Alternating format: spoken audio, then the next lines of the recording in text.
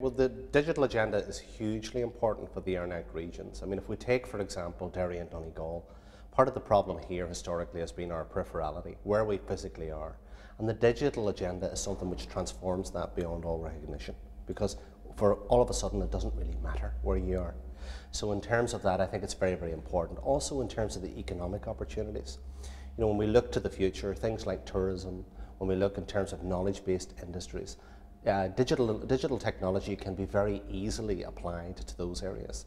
Together with the cultural agenda as well, we've just gone through City of Culture here in this city, and a very exciting aspect of that has been the application of ICT to culture and to creative industries.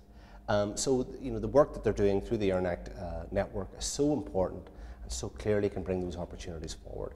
We had a very unique opportunity back in September when we had our 21st anniversary celebration in the European Parliament, and that was looking back and reflecting on the work of Ernact over 20 years.